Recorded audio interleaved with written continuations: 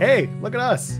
We're back, and it's Grappy Hour, and it must be Monday. It must be 5 p.m. It must be time to have a nice drink, chat about wrestling, do our thing. Lily's here. I'm here. Lily, how you doing? I'm actually doing great today. I just got back from the gym. I'm doing some personal training, and one of my shoulders is very angry at me right now, but I'm feeling good. Excited to have a little drink. Excited to talk about wrestling. Got to get that personal trainer or that masseuse or the massage. Do you have a massage gun? No. I actually use like a squash ball or like what's it? Not a squash ball. It's just like a very hard ball, and I do fascial tissue repair. It's brutal. Oh, nice. And I also want to get into acupuncture soon. I've never tried it in my life. Like I've gotten a couple of massages, but I really want to try acupuncture. I have a friend. This is a former roommate who got really into like Eastern medicine, Chinese medicine, all that. Does Nice. the bowls, you know, the singing Oh, bowls. cupping. No, not cupping. It's like they're singing bowls where they're like there's these massive bowls. Someone in the chat's gonna tell us, or the comments gonna tell us, and like you play them, they're very relaxing. Oh, it's like a sound bath kind of. It is, yeah. Yeah. Okay. So he does that, and I think he tried to learn a lot about acupuncture, tried to become an acupuncturist, but I don't know what he does anymore. But when I met him, when I lived in the same house as him, he had like short hair. He was very like well-to-do. And then all of a sudden, this is ridiculous. I'm at home one day. This is years ago. I am sick as a dog, having a fever dream. I'm in bed, the lights are out, and my TV is on. I had a TV above my bed, and I was watching it, and all of a sudden this guy comes on, and he's got long hair, and he pulls up his name, and I'm like, didn't I live with that guy?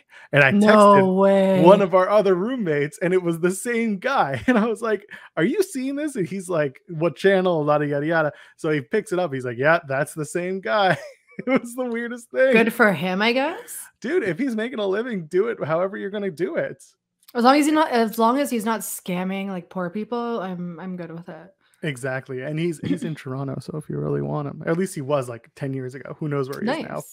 But Tunia massage is amazing too, and I also love float therapy. I don't know if you've ever tried it.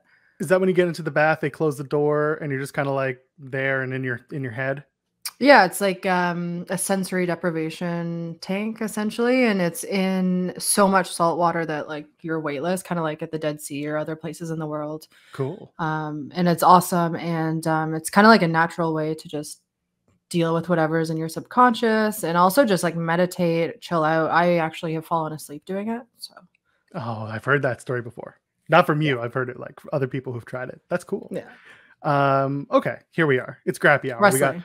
We got to talk about wrestling. I mean, listen, who knows? People in the comments might be just like, no, keep talking about like acupuncture and cupping and all this ridiculous shit. Like wrestlers cup. They like Kenny Omega. Oh, yeah. Would you come out and have like the cup marks on his back during a match? Just the way it is. I'm actually always looking at what types of therapy tape wrestlers use, because as I start doing more powerlifting and as I start doing like judo and wrestling, now that things are kind of opening, you're going to get hurt. Like when I was boxing, I got hurt. Luckily not too bad, and luckily not like any head injuries, but my back and my shoulders were like cooked. So when you're watching wrestling and when people are like, oh, this is fake. Yes, the stories are fake and predetermined, but it's very real what's happening to these people's bodies. We saw a lot of bodies getting crashed and burned this weekend, and I think you and I should probably talk about that. And also, maybe what are you drinking? Let's start with that. Well, in honor of mostly GCW in Dallas this week, which was very, very bloody, I am drinking a strawberry beer called Fruly. And I don't know if it's available where you are, but it's really good, actually. Someone at the liquor store recommended it to me, and it's really good. It's a fruity beer, obviously. It's strawberry. It's kind of like a juice almost, but it has like a finish of beer. Oh, okay. So it's like it's near beer, but it's actually alcoholic.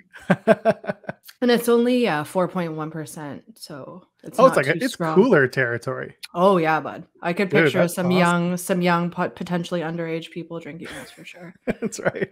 Allegedly. Hey man, drink responsibly. Oh yeah, get an Uber, drink responsibly. That's right. I ended up doing a little bit of mixing. People know that while I'm on stream, 99% of the time, if I'm not drinking water, I've got a Diet Pepsi in my hand.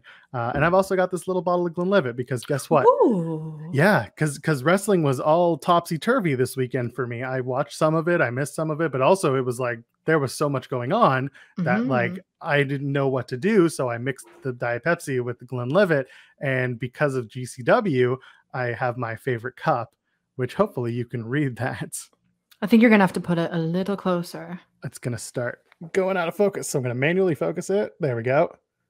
There it is. Wow, what a forever motherfucking mood, or mother bleeping mood. That is a glass I got from my best friend years ago for my birthday, and I use it all the time. We could probably have a separate show just about all of the strange glassware that I have, because I also got super into tiki cocktails and just cocktail making, like near the beginning, middle of you know what. And I just have tons of tiki mugs and very strange vintage glassware now. So I should probably open a bar one day. You should. Oh my God, could you do that? We'll have wrestling matches in a couple years. Yeah, it will be called turnbuckles. Oh, someone's gonna turf that. Someone's gonna take that. You know it. Can you take that? I mean, unless you go ahead and like copyright it or something. Be right back. All right. What are we going to talk about? We're going to talk. What you want to talk about? You want to talk about Dynamite? You want to talk about Rampage? You want to talk about GCW? Where do you want to start?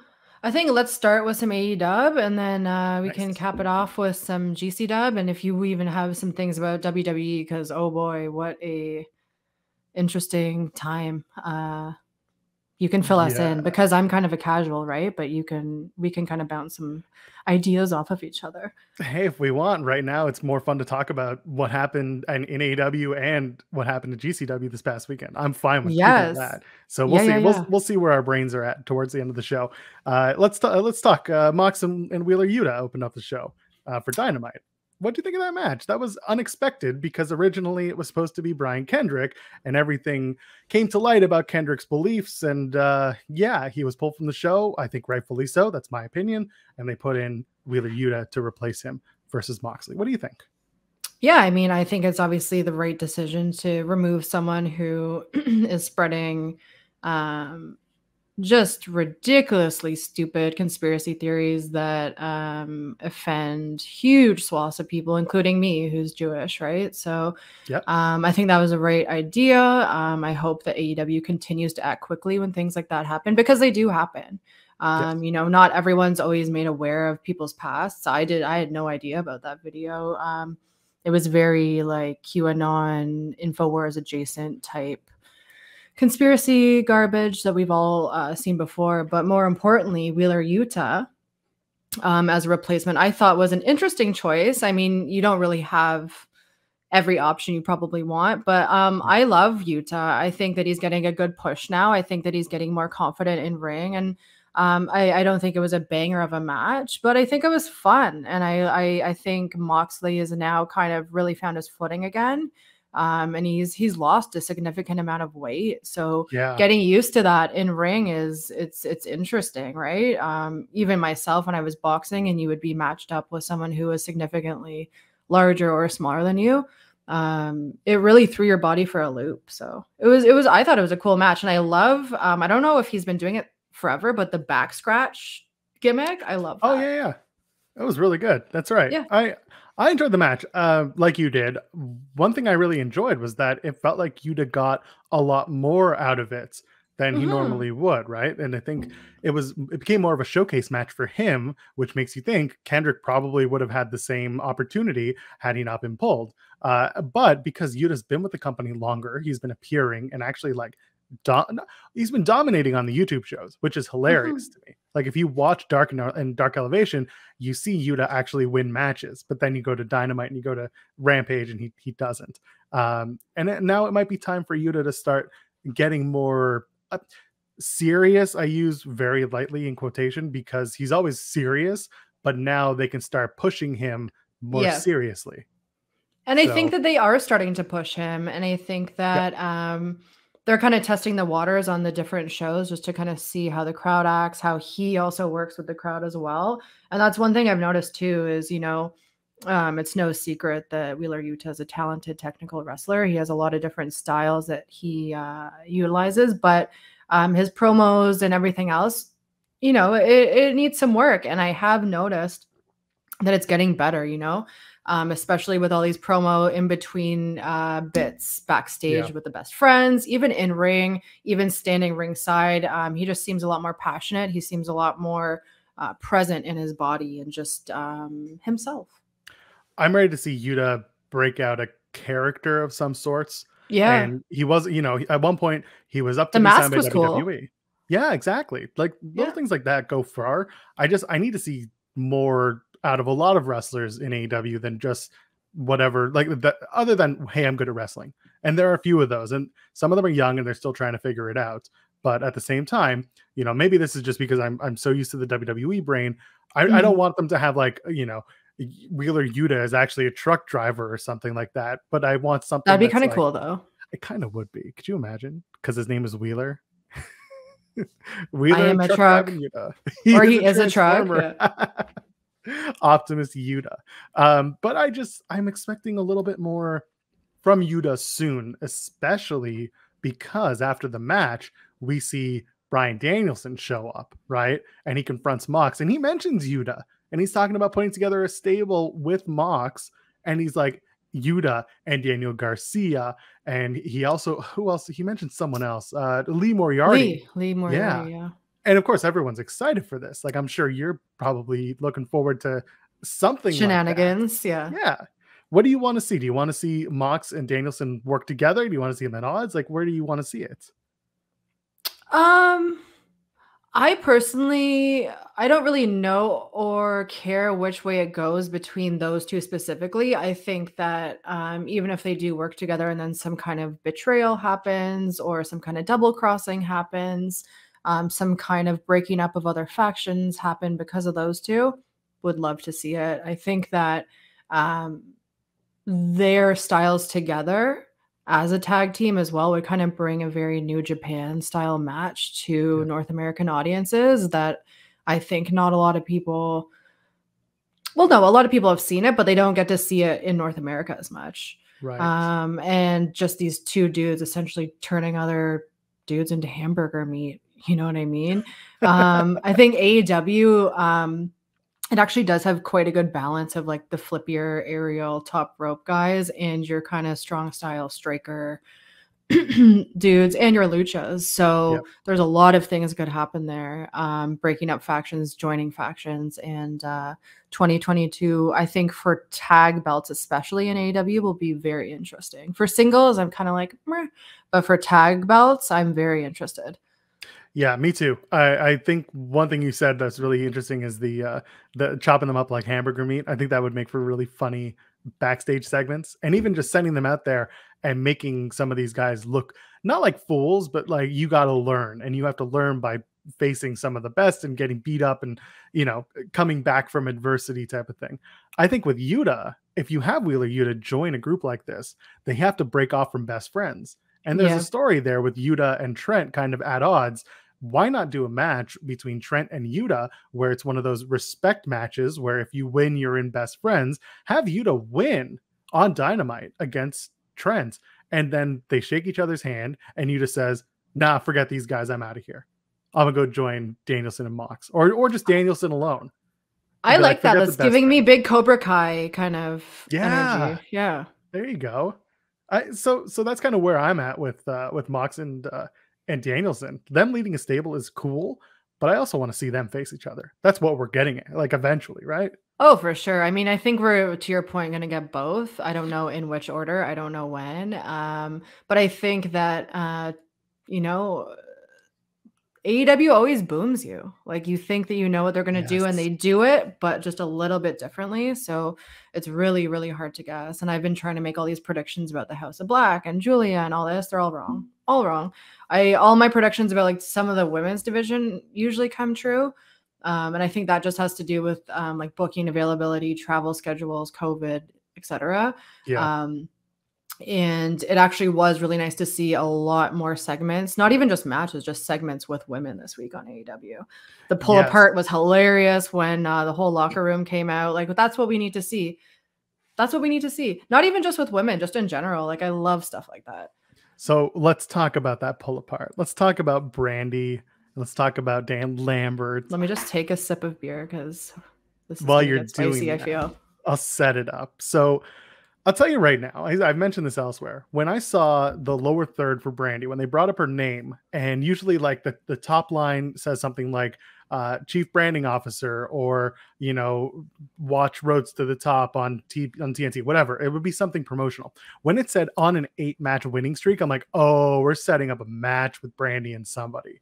And so she starts talking, and all of a sudden Dan Lambert comes out. So I think we have similar but differing opinions with Dan Lambert, and I know we're going to get into it in a second. I don't like the content that Lambert spews to get his point across. I like Dan Lambert's character. I like what he's doing because I think that the idea is that he's trying to be old man POS who's out of touch with society and with the world that he's in. I don't like him going to, you know, just implying that Brandi is a sex worker, or like that she did that as a past job, and demeaning it because he makes a reference to in your last job, they flipped you over and they had you, whatever, like basically making an allusion to her, you know, having to fuck for work, plain simple. I don't like that because we talk about it all the time. Like, sex work is legitimate work, and maybe I'm thinking a little too much about it, but it doesn't do much for me when that happens. But again, I get the character. I'm behind the character. I'm not behind the content of the character right now. Go ahead. I mean, I actually agree with everything like you said about sex work being real work, about the content, you know, maybe, you know, not being delivered properly. But I think that's the point. Like, I think that that's the point. And I think that if this was going to air on television, that there probably was some type of discussion backstage or prior to it airing between Brandi and Dan where they discuss what's going to be said. You know, one joke was made by what's his name in the Acclaimed a few months ago about sex assault survivors and rape survivors, and it disgusted me. Like, I was really upset and offended by that personally. And you know, they essentially put him on the bench for a while, and he probably had to do some sensitivity training on all this and that. And he's bounced back actually quite well from that. And I think that he did learn his lesson.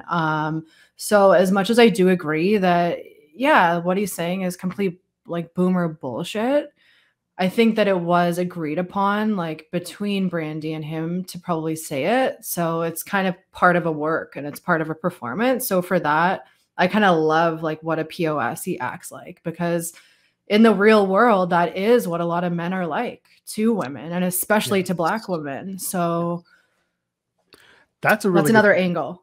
No, that's a really good point, because you see it. I see it on socials all the time. I see women of all women of all kinds pointing out how they are treated typically by men. And you're right, that is absolutely something that happens in the real world. Part of wrestling is pulling real world issues into the ring and almost magnifying it by 100.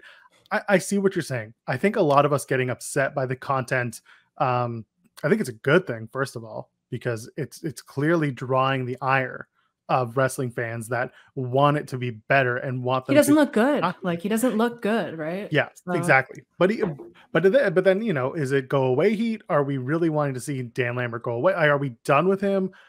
I personally, like, I see him showing up at Impact, and he showed up at Impact before years ago, and he was great. I didn't know that.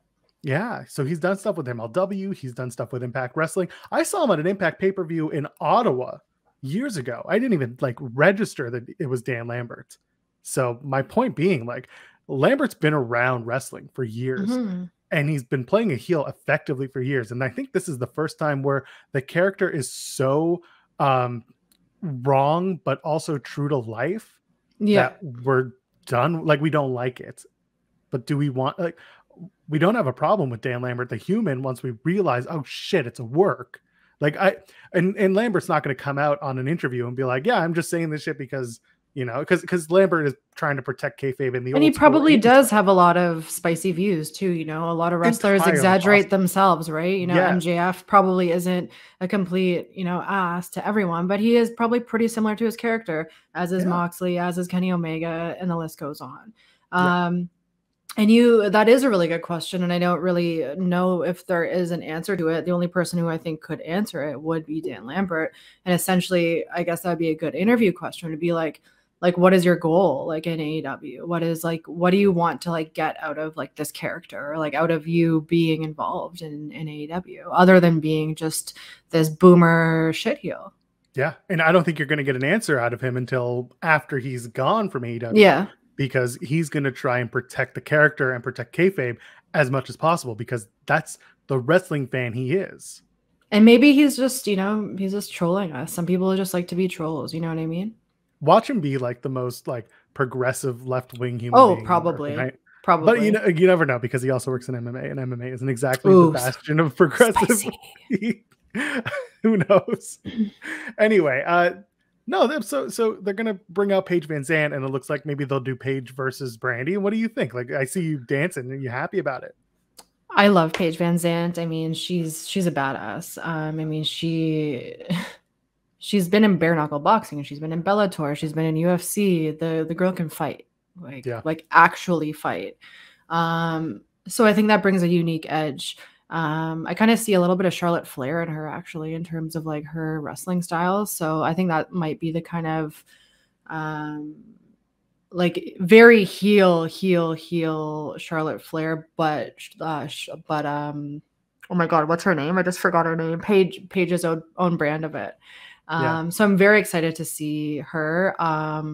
She's always posting the best thirst traps on Instagram and makes a lot of money on OnlyFans. And if she does the same thing in AEW, she could probably have a career there, like a longer term career, because the women's division right now in AEW, they have a lot of stars and mid card, but they don't have these kind of like enhancement talent signings. So I think that would be really interesting. There is a lot of money and opportunity for her. You're absolutely right. Yeah. Wrestling, if done right, there's a longevity there, especially after bare knuckle fighting, MMA, everything she's done. And you mentioned her OnlyFans. Like, yes, she is absolutely a beautiful woman, and she is absolutely getting a lot of exposure and a lot of money from that side of her work. Yeah. I think wrestling fans would absolutely flock to her OnlyFans if given an opportunity to understand that she has one. And I'm sure they do. But if you build her up, then she'll continue to make a lot of money off of that. If I was her, I'd be like, well, I can, you know, get horrible brain injuries and go back to a Bellator or some bare knuckle, like mud show garbage, and, you know, have a very short future. Or I can, you know, take cheesecake, great, like lingerie-esque photos, like not even like anything like crazy, make a lot of money there, use that audience, leverage that audience to, you know, be a wrestling star. I think that that's really smart. And I think that it's a lot more safe for her career, her money, and her body. So yeah, absolutely. So, hey, listen, I think we're on the same page. I don't know if I'm excited to see Brandi versus Paige. God, no. I love Brandi. I think that, and we talked about this a little bit before we went on air. Like, Brandi belongs on TV. She's beautiful. She's quick. She's hilarious, actually. Like, I don't know if you've endured Rose to the Top, but I tried an episode, and she, you know, she's quick. I could see her doing more hosting or commentating or backstage stuff, but baby girl, you do not belong in a ring. And it's not because she's not strong or a badass. It's just like some people just don't have that like je ne sais quoi of what it takes. You know what I mean? And I personally don't see it. And I love the girl. I really do. My problem with her continues to be a lack of self-awareness, but I think that's that's a her thing to work on. That's her and Cody. That's a life thing, and it's not something that you and I have to comment on, because we don't see their everyday life. Therefore, it doesn't matter. That's just the way that we interpret. That's a Brandi problem. That's a Brandi problem. That's the way we interpret them when we see them on TV. But regardless, the match between the two, we're probably going to see some sort of shit show, or Jade and Brandi. Ugh. Yeah, make it a tag match. Make it a tag match where Brandi looks the worst of the four, and that's not to say like sandbag Brandi and make her look bad. But I'm saying like in 4 women in a match, Brandi would be the lowest qualifier for a wrestler. Well, that's why it's so weird, right? It's like, okay, so we have Brandi back in the women's division, but even let's say for whatever reason she got a belt, then what? Like what would be the what are the angles? What are the dynamics with the rest of the women? I just don't understand. Well, you see, then Cody would come back and win the TNT title, and then Brandi would win the TBS title, and then together they would reign the Warner Media Networks, and that's how we get to Rhodes to the Top season 2. Oh, okay. Sorry, I went to the wrong show with that one. Let's talk about Nyla Rose and Ruby Soho. Yes, that's much better actually. First of all, I love both of them. Yeah. It was really cool to see Lars Fredrickson. I don't know if like you're into punk music. Hell yeah. But yeah. Dude, that was awesome. We were talking about it on our other podcast. Like the right guy from Rancid was at the show. That's all. Yes. Oh my goodness. Yes. Yeah. I partied with them and Anti-Flag a few years ago, and it got pretty spicy. Dude, nice. Yeah. That's the good shit. One day you'll dish. One day. Yeah. Today. No, not today. No, we'll talk about the match today. There you go. We'll bring it to like the membership tier.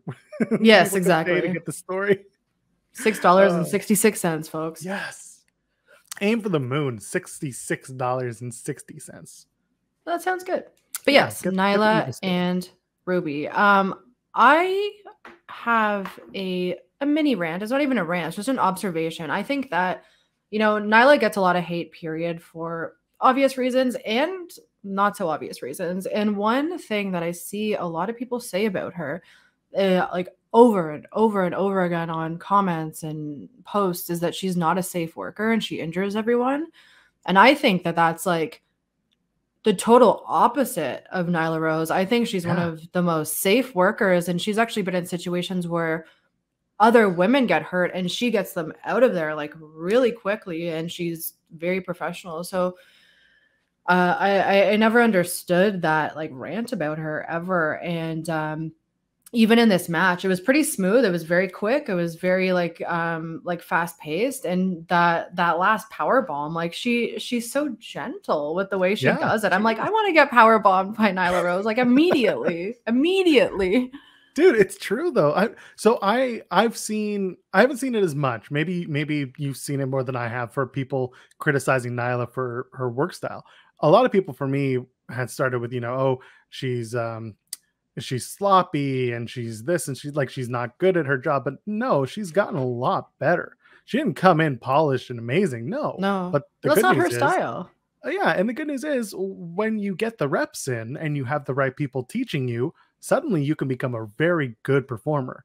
And in Nyla's case, that's happened. There was a time when she started that I was like, nah, this ain't doing it for me. But now I look at her work and I'm just like, cool. Someone and her have put in the work. She is clearly working and learning and doing and putting the pieces together to become a better wrestler.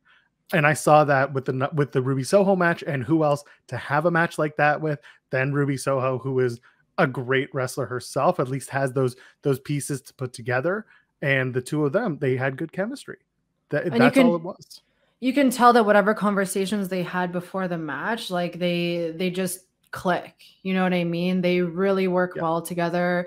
Their styles are like actually a lot different, but they somehow work together really well. And even though like you can see them like, telegraphing spots on the top rope, you can tell that they just really like each other and they're like having the time of their lives. And even if, you're wrestling and the match is kind of like crappy, if the two wrestlers involved are really selling it and really having a good time, the crowd eats it up. And and that's not saying that match was like crappy. It wasn't. I don't think it was like a 5-star like bangaroo, but it was fun. It was fun, and it went long enough, and it didn't, and it was good. And it was a very believable finish. Really believable finish too. Yes. Once again, not a botch. People were going all on that. We don't need to go into it every time, but like we don't need to be all about semantics. No, we don't. We're talking about like different styles working well together, meshing together. When we talk about GCW, remind me, because we're going to talk about Ali Catch and AJ Gray, and I did not like that match, which was bad. Yeah. Yes, thank you. Okay, so we'll probably have similar views on that, and that is a story of two friends who are in the same group with Second Gear Crew, but clearly just something didn't work there. We'll talk about that soon. But sometimes it's not good to work with your friends, honestly. Right? Yeah, and we'll get to that in a sec. But talking about non-friends, CM Punk and MJF. Oh boy, what a match! 40 minutes, first of all. Which, like, I'll probably get like crapped on for saying this. I thought it went a little too long, especially near the end, especially because you did like a timekeeping bit.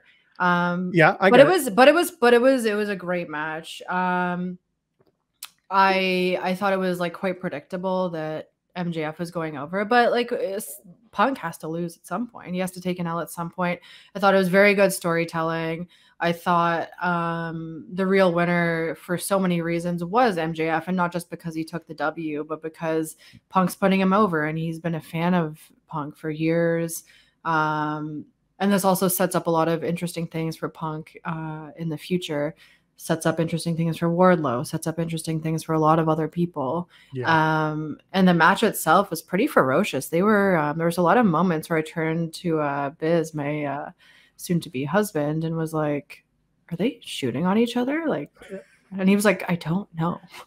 They went hard. They did. I think I don't think they were shooting as much as they were just like, work snug and, we'll apologize later. I think the two of them probably get along a lot better than we think. To work a program like that where you get a little personal, that takes a lot of trust in your scene partner, or your the person that you're working with. I kind of agree with you that the match was long. I think there were certain spots where I'm like, okay, we're getting a little cute, but I also understood what they were trying to do. Punk's matches have progressively gotten longer over time, or at least as serious matches have. Yeah, and for that I appreciated that they did this, because it kind of proves once again that CM Punk, his cardio is amazing too. Exactly. Yeah. Like, and that's what we were kind of establishing while getting MJF over. Did the false finish with the choke out, did that make you think when they restarted it that Punk was going to win the match, or did you double down and you were like, no? No. I if I could have bet money on MJF winning, I would have. You would have. Okay. 100%. I like the fake out. I just thought, like, from the fake out to the actual finish, there was a little bit of lag, but then I kind of went into my like old event production brain and was like, when you're doing a match like that, it's not just like a 2-on-2 or like a 4-on-4. Like, there's spots, there's props, you're going into the crowd, like there's a timekeeping bit, like there's a lot of moving parts going on. So I was like, okay, Lillie, like you're being a little too like nitpicky. Okay, that's fair. I mean, I had the same view with MJF. He was going to win. He doubled down, and he could say, I beat you twice. I like the fake out. I like the fake out a lot. Yeah. So it got me for a minute, because I was like, are we going to have to do this match again because of the cheat to win? Or he still cheated to win. I mean, Wardlow did the sleight of hand, which, by the way, I have to give the production team full props, because they didn't get it until they had to throw it to the replay. And when they got the replay, and then the announcer said, oh my God, this is what happened, I think that was masterful. That was the best way you can tell that story, in my opinion. And I've actually noticed, I don't know, it'd be interesting to like go into like the credits or something of their production stuff, but it seems like there's been a shift in camera operators in the past, let's say 3 or 4 weeks. And it's been a lot better. So you're recognizing that perfectly, because there has been a shift. Their producer, Keith Mitchell, he used to work for WCW way back in the day. And then he was brought in to work for AEW right from the get-go. And the last show they had in Texas, that was his last show. So that was about a month ago. So you're right. Like, in the last 4 weeks, the production has changed. The way that they're shooting, the way that they're putting together the show, the format's changed, and it looks a lot better. I agree with you. It looks less 90s WCW, which comes and goes. It's fine. It's very flat. It's very flat. Yeah, it is. And now they've done a lot more. Yeah, I feel like they've done a lot more with production. I like that you pointed that out, because I didn't expect you to say it. But I think it's great. But my dog's trying to say hi. Should I bring the dog on? I'm sure they want the dog. Dog's good content. The dog is the play. Uno momento. All right. I will filibuster while she's getting Doggo out. The chat is obviously saying Doggo, Doggo. Okay. Hey, leave us a thumbs up for the dog, by the way. That's what you got to do. Look at you. He's all wet from outside. Look at him. Cooper, so you're on Fightful. Okay, you're gross. You're gross. Get out of here. Go. Leave a thumbs up for Cooper, would you? Put C's in the chat for Cooper. Oh, look at him. All right. Okay, bye. I'm going to stop fawning for dogs. He's a rescue from Texas. He's perfect. Yeah. So he is the murder hawk. He's going to be pulling first for Lance Archer next week for the death match. Who I also could totally see being a new champion this year. This year, yes. This coming Wednesday, I probably not. No. Be one hell of a shot. Could you imagine with 3 weeks left until the pay-per-view, Lance Archer wins the championship and has a potential main event match at Revolution? That'd be very WWE of them, but it also would be kind of cool. I think it'd be a weird bait and switch, or not a bait and switch. I think it'd be a cool switch because there are no real matches at Revolution yet. Yeah, true. You don't. Very true. It doesn't have to be a main event. It could be an undercard match. Probably not though. Let's move on. Speaking of main events, Adam Cole, Bebe, and our favorite Evil Uno.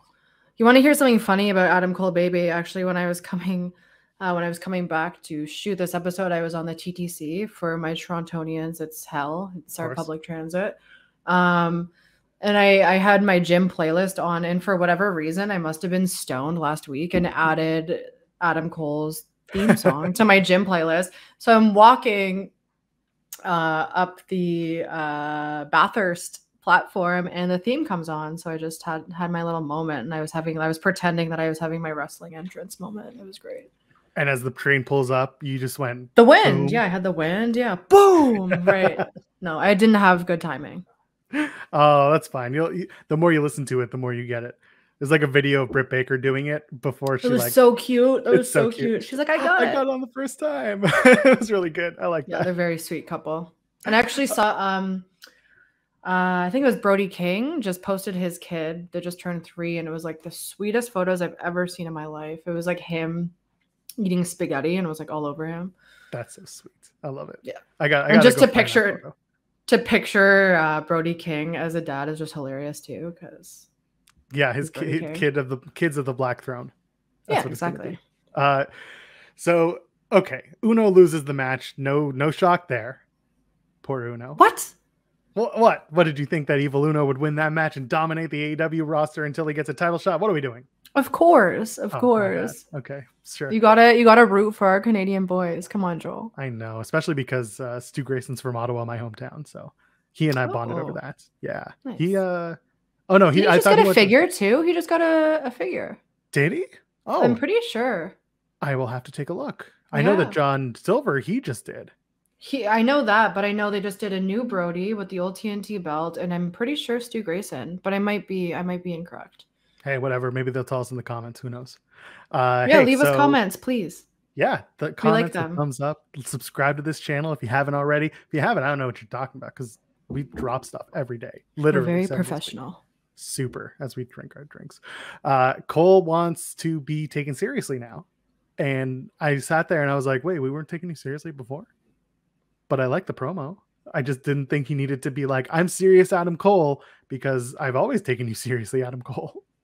Well, it's funny, and I think that we've discussed this before, is that Adam Cole's like an interesting character because he kind of is like a tweener, where he's kind of a heel, he's kind of a baby face.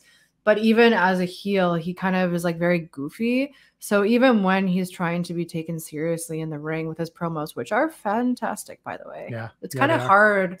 It's kind of hard to necessarily take him seriously because he has such a like specific style of being a heel that's kind of, his Florida man, Adam Bebe thing, you know what I mean? Which I love. Yeah. Yes. But it's just like pure Florida man heel, which is like its own thing. Yeah. And he's, I don't know what he wants to be taken seriously for, or what's going to make him taken seriously. Like, exactly. When we already kind of did. Maybe it's because he just had a full-on feud with Orange Cassidy and the Best Friends that he's like, now you take me seriously, because he lost. So now he's just, I don't know. I don't know really what he wanted out of that promo. I get it, but I also don't. So that's kind of where I came out of It that was a promo. strange booking, to be honest with you. Like I was like, oh, okay. It was one of those, we need to get Adam on the show, and we didn't put him on or maybe Dynamite someone got because COVID or something. it's possible for some Yeah. reason someone gets pulled, but hey, whatever. TNT title match though, that was pretty all right. Had Isaiah Cassidy versus Sammy Guevara. A lot of news came out of that match instead of the match itself. So where do you want to start? Do you want to start with Forbidden Door talk? Sorry, I make fun of it now. Or do you want to talk about the match? Let's start with Forbidden Door because I'm like so like about that as well. It's either going to be a huge moment or a huge letdown. And whenever Tony tweets, it often becomes a little bit of a letdown because there's a lot of hyperbole going on. Do you have a name in mind that you want to see show up on Wednesday night? I mean, I just want someone from New Japan. I think the odds are it would be from New Japan or potentially from Impact. But there's no specific name because New Japan just re-signed everyone that I thought would come over. Juice. Keith Lee, I don't know. I mean, Juice Robinson's a free agent. That's another thing too. A lot of people will get on Tony's ass if it's a free agent that just signed and not someone who's like signed to another promotion or is like about to finish with another promotion. So Juice just finished a week ago on the 31st of January. Tama Tonga announced that he is a free agent as of now. I doubt that it's going to be Tama Tonga because I need both guys to show up if they're going to do anything. I've been avoiding speculation because, like you said, it's just always a letdown. But that'd be hilarious. That would be hilarious if, for whatever reason, it was Minoru. Oh, dude, the two people that I think would be hilarious. One is Biff Busick, aka the former Oni Lorcan from WWE. He's the right guy to come in and lose a match to Isaiah Cassidy, who just had a great match and was maybe it's heralded McMahon. for it. Shane McMahon was another one that I laughed at, but no, my favorite one, and I said this on another show, so apologies if you haven't or if you have heard this. So Isaiah's in the ring, lights go down, crowd is cheering, they're excited. Who could it be? Oh my god.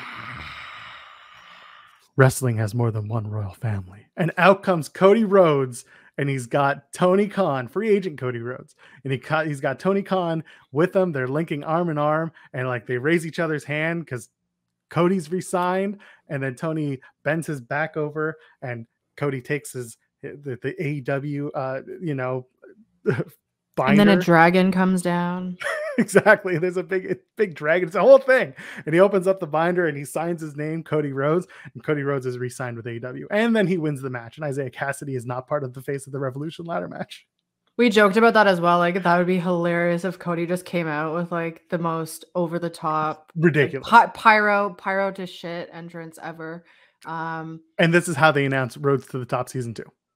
Oh no. Or the Big Show. Big Show. They're like, stop showing me clips of that poor guy with the Rubik's Cube on fire. Like, yeah, that's right. Or the guy getting smashed in the dick. well, that's another actually interesting thing about watching AEW as a Canadian, is our streaming options are quite limited, and we're almost forced to pirate or watch like illegal streams. Right. Allegedly. None of us are doing it. No. Allegedly, like other people, other fans, not us. But those other fans usually see American ads. Yeah. And those American ads are horrifying. They are. You know, it was horrifying though, watching TR, Thunder Rosa, get piped by Mercedes Martinez. That was a great spot. I was like, wasn't it? Oh my God. Dude, I love that match. People who know me know that I love Mercedes Martinez. I've been waiting for her for so long. Dude, when she was released, I said immediately, I never do the so-and-so should go to AEW gimmick. I never do that. Her and Samoa Joe were the only people when they were when Joe was released the first time. I said either he goes to AEW and becomes a coach and wrestles, or he goes to Impact and reclaims his throne and then goes to AEW. Like there was something there. But Mercedes Martinez, immediately, I wanted her at AEW to be a player coach, and she is. You see her work and you just instantly are hooked. And I forget which commentator said it, but I think that she's held something like 6 to 15 belts in her career. So it's an honor to even get to work with her. And I think that she's going to just breathe a new type of air into the women's division in AEW. And when you have someone like that who has that type of experience, it forces people to work harder too, that are not just on their level. Like it forces people that are jobbers, that are kind of green, to work harder.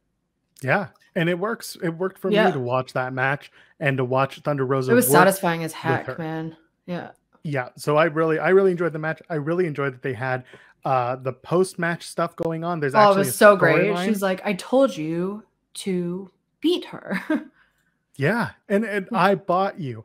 I brought you in. I signed the check. Everything flows through Britt Baker. Yeah. And Rebel. Rebel. And Jamie Hayter now. That's something interesting. It's going to be Mercedes and Hayter being set up, which is going to be excited. That's a match that I am waiting to see because again, player coach Jamie Hayter is young and she's still real good, but she can learn a lot from Mercedes Martinez and vice versa. That match is going to be friggin' good.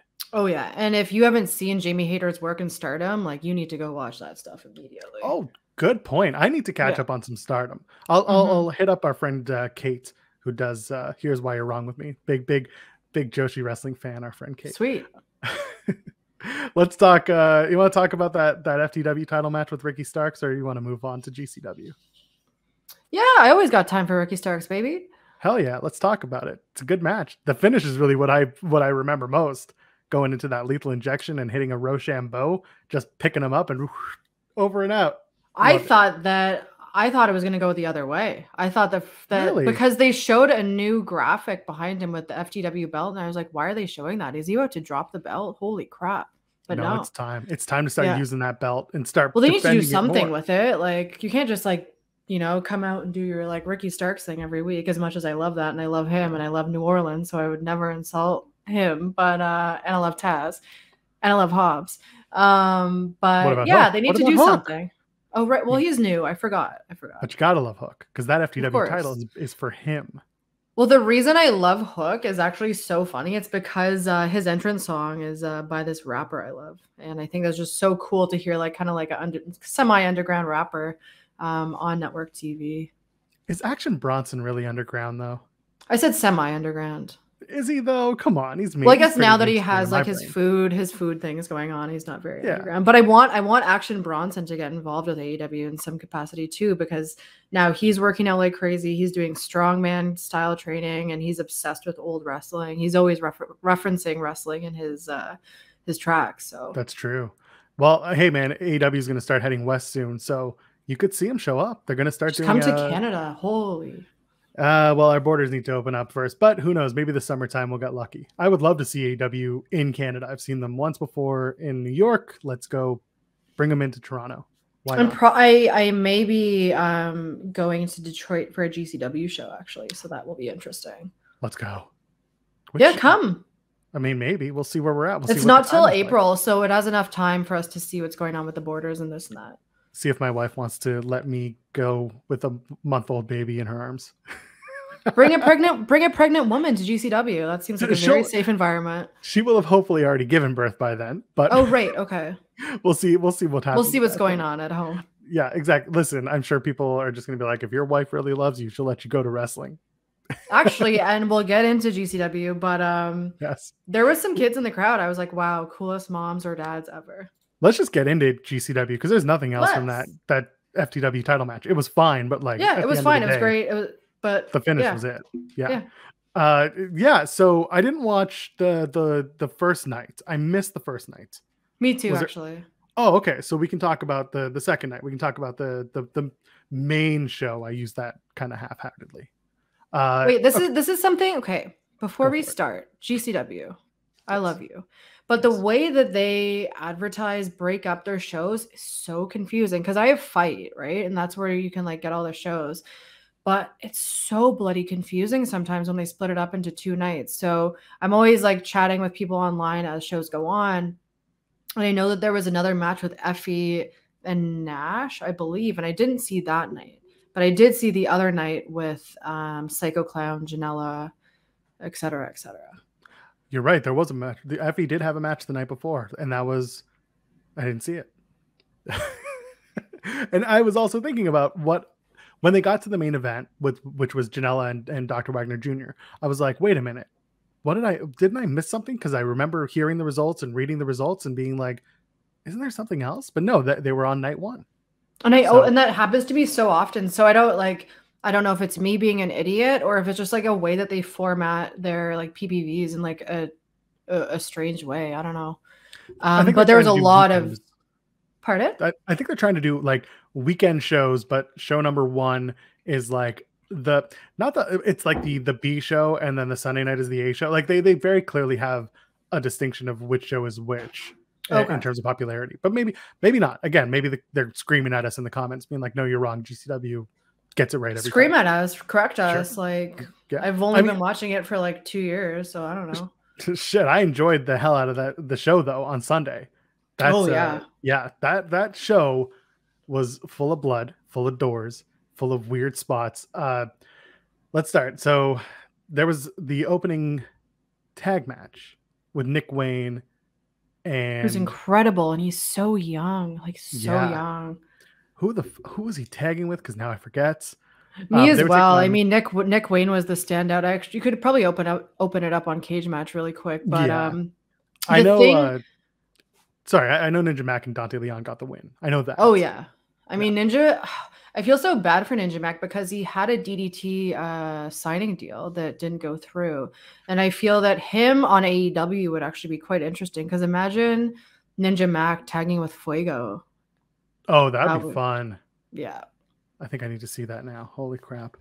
I'm trying to bring up who won in that match. Keep talking. Give us a moment. No, but GCW is usually a mess, especially with scrambles and tags. Yes. But this event in particular was very clean, not in an organizing way, not in an audio way, not in a production way. But each match was like super entertaining. There was like no time that I wanted to fast forward at all. Especially with some of like the really hardcore deathmatch stuff. I usually fast forward through that. As well as some of these like more messy scrambles, but each match was so well balanced. The timekeeping was really good, and the spots were insane. And what was also so bizarre about it was the venue itself. It was in this like, I guess like a football training / CrossFit gym. So you had like the ring in the middle, but there was also like a second floor. So on the Psycho Clown match especially, they utilized that a lot. We'll get to that. Yeah, and it was bonkers. And on my Twitter, I actually posted a couple of videos from this videographer that was there, and he got some like wild shots. So follow him as well. I forget his name, but I tagged him. Jordan Oliver, whom I've met a handful of times, and now I feel like an idiot. Jordan Oliver, Young, Dumb, and Broke. There you go. So again, yeah, good match, good opening contest. Just cutters into cutters, which is love hilarious. A good cutter. Absolutely. Like Ninja Mac doing a shooting star press that Nick Wayne counters into a cutter. Hilarious. Dante Leon gets a cutter of his own. And then eventually Ninja Mac gets the pin by doing his flippy, whatever the hell he's calling it. But it's good. I don't even think he has names for his moves. It's like, it's a Ninja Mac. And I love the commentator. He doesn't. they don't know what it is either. I mean, this is nicotine, but God knows what they're smoking when they're, exactly. Yeah. A lot of doors for John Wayne Murdoch versus ASF.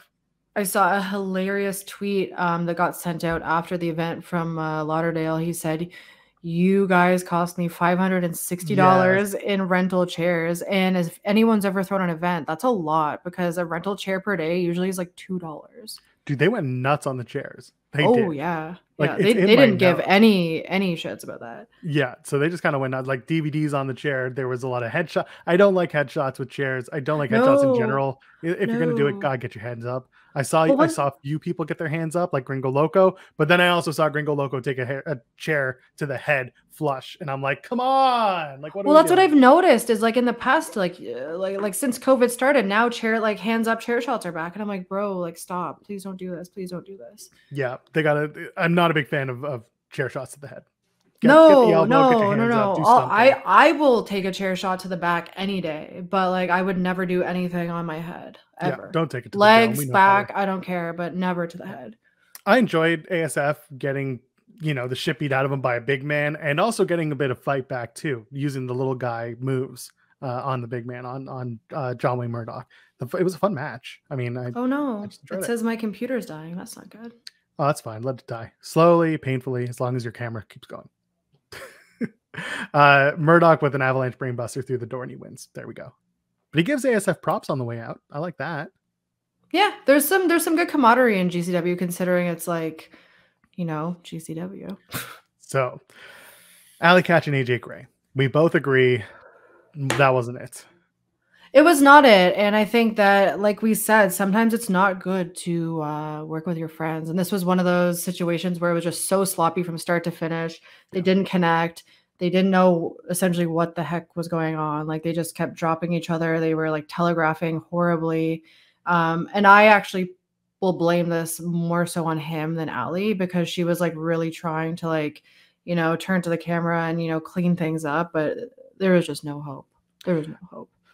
Punches and forearms don't look good from them, which sorry, but I am going to try and plug this in, but we can keep talking because I do not.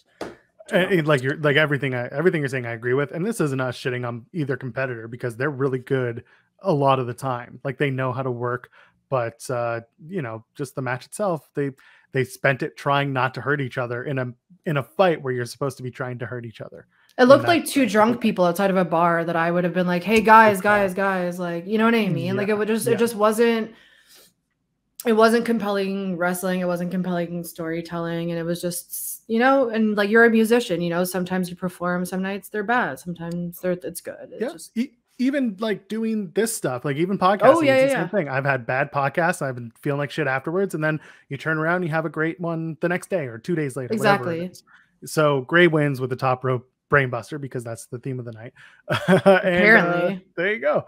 Now, Jimmy Lloyd and Speedball. That was fun. I felt bad for Jimmy Lloyd because he got hurt in the middle of the match. Yeah. He still made it to the end. They want to do it again. They want to run it back. But man, how good is Speedball Mike Bailey? He's like I just go like this. I just go, how? Like, how can the human body do that this fast? And he like no sells everything. Like, it's so weird how he'll get ricocheted into like the most brutal cutter or like brutal finisher ever, and he'll just get up and be like, let's go. Yeah, let's go, bro. Yeah. Lloyd does the middle rope dive, and Speedball reverses it by doing a springboard moonsault and hits the chairs with Jimmy Lloyd. And I thought that was nuts. Just the timing, the way that they set it up, like, I was really into it. I really enjoyed the match. Speedball It was a really good event. Like, there was not one match where I was like, this is boring. I want to fast forward through it. And that was definitely one of the standouts. But for me, my favorite match, I think, was probably Psycho Clown. Yes. Holy shit. So that's the next match. And all I say about it is like, here comes the blood. Because they absolutely went ham. And one thing I don't like with GCW is that they don't put soundboard audio on the fight feed. Oof. So I can't hear the microphone like very well. I had to pump up the sound and hope that it's catching through the speaker, whatever it is. So Gringo Loco and Psycho Clown both have promos after or before and after. And I'm like struggling to hear, and I caught nothing. And even in the we'll get to the very end of the show with Psycho Clown and Dr. Wagner Jr., same thing, where it was like trying to figure out what they're saying.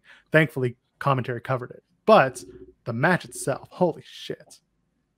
I almost didn't sit down. Like, I was just like having a party on my couch watching it. It wasn't like even one individual spot or maneuver that impressed me. It was the fact that these two men just kept going, and they actually used the entire venue, not just the ring. Yeah. There were 2 moments where they took dives, like splashes from, I'm guessing, at least 15 feet in the air. So to picture a body that weighs, well over 200 pounds coming down at you from over 15 feet in the air, that's a lot to deal with. That's a lot to deal with. And through a door. That's like bevved up on chairs. It was nuts. Were there light tubes? I didn't know. There weren't many light tubes. Yeah, there was towards the end. We'll get to that. So they do. I didn't need Psycho Clown going and doing his own splash from the top. I really feel like they should have just one was enough. Yeah, dragged it back to the ring, because if you're gonna hit a it was something from the top of that the doors on the chairs from the goalpost. Like, that should have been the finish, or at least close to the finish, because like that's the high spot, that's the move. And then they went and they kept going. For some reason, Psycho Clown almost doesn't sell it and does something from the top of the stairs. It looks like he smacks his head coming down, but he doesn't, I guess. My neck hurt watching that match. It was brutal. Somehow they found a steel chair in the middle of this match. and they started using that instead of the plastic ones. That's when I was like, stop doing the headshots, please. And they do a light tube spot. So at one point, Gringo was like pulling light tube glass out of his head. And I'm like, oh, I can't watch this. But they got to the finish. Clown wins, gets a rematch. He does a Spanish fly off top rope. That was the finish. One of my favorite moves ever. It's pretty, especially when it's done right. And Psycho Clown does it right. And they both made it look good. So Psycho Clown's like, hey, I want to do this again. And that's cool. I'm fine with that. But and just a bloody match, man. Goes on. Yeah, I mean, if you're not into like more hardcore bloody matches, then it definitely wasn't for you. But I mean, even from a technical standpoint, they pulled off some pretty crazy spots. Yeah. That the 4-way fuckfest, I that was the match that I fast forwarded through. Yeah, it was.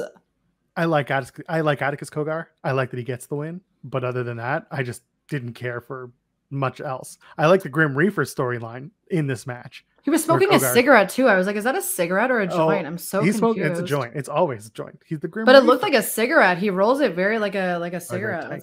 Very tight and like tubular. Yes. So Reaper at one point puts out the cigarette in Kogar's face after Kogar had already taken and put out one of Grim Reaper's spliffs. And I like that. That's silly little storytelling like that in a match is fine. But like the rest of the match, I'm like, cool, whatever. Kogar steals the win. Zayn looks good. They're going to do Zayn versus Kogar next, which is cool. But other than that, like the match didn't do much for me. Me neither. And Kogar just reminds me of so many like Oshawa Hamilton like band dudes that like gave me the hinks growing up. And I bet you he's like the most lovely guy in real life, but there's just something about him that bothers me. And I just wasn't feeling that match either. But I mean, I bet you it's the suspenders. It probably is the suspenders. Yeah. Those it's a dog whistle. It's a dog whistle, yeah. All right, we don't have to talk about Blake Christian Laredo Kid. It's a good match. Go watch it. Fun match, flippy match. Let's get to the main event. Janela, Dr. Wagner Jr. Holy shit. Return. The return. Go for it. Tell me, what did you like? What did you not like? Give me the rundown. Well, similar to Atticus, Joey Janela reminds me of the guys that I did like growing up, that I partied with, that gave me my first beer, that we're just kind of weird stoner bros that kind of showed me cool music and showed me skate videos and punk stuff. And I just like him and his persona, and he just reminds me of like so many dudes I know, and it's pretty legendary to get that match. And he looks incredible, Wagner. Like Wagner does, yeah, absolutely incredible. I was like, damn, like you look like a snack. To be rude, but wow, no, it's like a snack. Did you see him get unmasked back in like I think it was 2017? Yes. You did see it. Okay. Yeah, cool. Yeah. And everyone was like, "Oh my gosh, I didn't realize how good looking he was." Yeah. Keeping up the masked wrestlers are the best looking wrestlers. Yeah, it's true. Of course, Penta must be a very handsome fellow for sure. Anyway, I hope he doesn't unmask anytime soon. So. He's fine. No, he's fine. I'm not going to talk shit about him. It's the tattoos. It's the tattoos. Yeah, sure. Why not? No, he's fine. I like Wagner tying up Joey Janela in knots. Yes. And trying to get him to submit. I think that was fun. More unprotected hair. More blood. Like whatever. Joey like did not look well. I like blood. I'm okay with blading, but I don't know what happened. I don't know if he bladed or something just hit him, like the steel just hit him. It went so deep. And I myself, like, I don't know if you've ever had like a head injury, but I've like accidentally cut myself. And it was just like a tiny nick like here, and it just like would not stop bleeding. Like it was crazy. Yeah. At one point he's just covered. Yeah, it was brutal. Yeah. At the end, I was like, go clean yourself up. My God. Like, no, red means green, baby. That's how the wrestlers feel, But I Cornette's do like just vomiting somewhere, being like, I can't believe this. I like the chair mountain spot to the finish. I think that was ridiculous. You set it up, you're going through it. But also Looney Tunes rules are always in effect in wrestling. If you set up the crazy thing, you are the one that's going to pay for that, not the other person. Right. That's the way it goes. I do like the parting of the C spot too, when Janela does the full sprint from the ring out into the crowd, through the crowd to the merch table, just to take out Wagner. I like that. That was fun. That's a GCW tradition. I feel like if you go to GCW and you don't do some type of like parting of the Red Sea of chairs or running across one side of the ring into chairs, then you won't be invited back. You just won't. Yeah. So Wagner gets the win, and just he spikes Janela. That's the finish. Not even going through the chairs. It spikes him in his finish, and that's it. And then afterwards, Psycho Clown comes out and starts throwing chairs in the ring, and inevitably Wagner challenges Clown to a mask versus hair match. So I don't know if you saw the tweets earlier in the night. I did not. But Brett Lauderdale, who is the owner of GCW, for those who don't know, had said something along the lines of, we understand there was an altercation pre-show between Dr. Wagner and Psycho Clown. We're sorry that wasn't part of the show. And I'm like, or was it? And so then this happens, and clearly whatever happened pre-show was just part of the gimmick, yada, yada. It's a work. It's whatever. But you can't go to the well too many times with that, especially one after another, because you just did a whole Nick Gage isn't going to be on Hammerstein. And then what do? Nick Gage is part of Hammerstein. You can't really, you can't go that far. But either way, Wagner, Clown in GCW, they're going to have a match. This is what Dr. Wagner Jr. is doing now. Like he's growing out his hair just to have it cut every year in a mask versus hair match. And that's fine. Sure. It's a really complicated way of getting a haircut. You know what? I need a haircut. I might put my hair on the line in a match. I'll just lay down and get pinned and be like, go ahead, come on, just get it right.